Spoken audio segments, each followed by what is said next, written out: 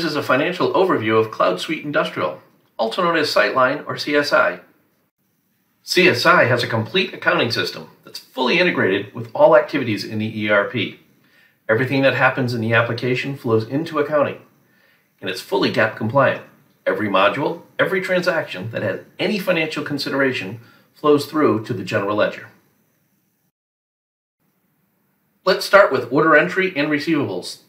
From customer orders, you perform shipments. That will hit cost of goods sold. The shipment sets up invoicing. The invoicing will hit the AR account and starts the aging process for your customers. You can send out that aging on customer statements. Invoices can be automatically emailed to a customer. The same with statements. Invoicing doesn't have to start with a shipment. You can also do progress billing, often based on milestones. If your customers need to return something, you can do returns, RMAs, and credit memos. You can also do a price adjustment invoice. Maybe you just sent out an invoice and forgot to take the discount. Instead of having to do a credit return, you have the ability to easily apply the discount to whatever has already been invoiced. In receivables, there are a number of ways to handle cash application. Traditionally, you get a check from the customer, you locate the invoice, and apply payment. There are other options, including a quick payment application, which will assist you in that matching.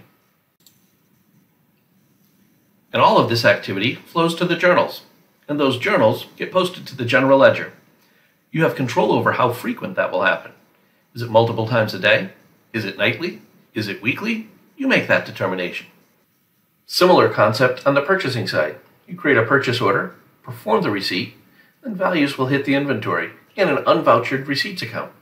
Once you have an invoice from the vendor and create a voucher, that will move the unvouchered amount to a regular AP account. You also have the option of adding landed cost, if desired. You have a number of different ways to generate checks, including a quick payment option. And just like the AR side, all of this rolls up to journal entries, and those journals in turn get posted to the general ledger. For fixed assets, you have the ability to tag your purchases as an asset when they come in, or assign them after the fact. You can also track any subsequent service, repair, or upgrade costs they receive, and that can happen directly from purchase orders. You can also serialize your assets and specify classification codes to help you with reporting. You have many options when it comes to depreciation. You have the ability to have multiple book and tax schedules. These methods are user-defined, giving you additional flexibility. For payroll and human resources, you have the ability to track both labor and employee attendance with full job costing. There's a fully integrated payroll module available, or if you prefer, time can be exported to a third-party payroll system for something like ADP. The payroll application supports hourly and salary paid employees with user-defined paid schedules. Maybe the shop's on a weekly calendar, but the office is bi-monthly. You can make separate check runs, and all the typical deductions are supported, as well as holiday and vacation pay. If you're using an outside payroll system, like ADP, you can also prepare all the data and perform an electronic file transfer to them. Everything that happens on the shop floor, from issuing materials to reporting labor to jobs, and that includes tracking machine time too, feeds right into the manufacturing journals.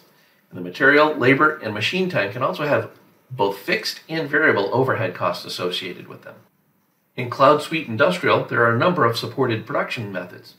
You can have discrete jobs, production schedule, Kanban, or just in time. And all the costs roll up to the journals and then to the general ledger. For inventory, all warehouse transactions coming in from jobs, purchase orders, as well as any adjustments made directly or through any cycle count or physical inventory count get tracked and costed. Every material transaction gets tracked in a material transaction audit log. And any costs associated with those transactions get recorded in journal entries that then get posted up to the general ledger. Any of the miscellaneous or adjustment transactions can have department or subgroup codes embedded in them for better cost reviews. CSI supports projects and project costing, including work breakdown structures. You can set up a project, define the terms of revenue recognition. They can be based on milestones or percent complete, and these can feed into progress billing. All the activity, including direct purchases to a project task, as well as costs from jobs, roll up to the project, and then to the journals, and then on to the general ledger. CSI was built to support multi-site and multi-entity. Not just different buildings, but different tax IDs, all fully supported. You can generate profit and loss statements by entity. You can have different sites in the same entity that share the same parts and services, or not. You can determine if you want to centralize AR or AP or both. Multiple sites can roll up to a single entity or have multiple entities roll up to a corporate entity. And each entity can have its own reporting periods if needed. CSI supports multi-currency for sites and entities. It can be stated down to the customer level or even on individual documents. The GL ID is a smart ID that's broken down into a natural account and a number of optional unit codes. You define the natural account, then select the segments that apply. The first unit code is typically the department, then the product code. Then you define the remaining segments as needed.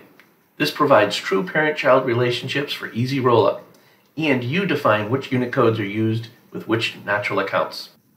These unit codes help define which department, product, or user-defined segment make up the full general ledger account.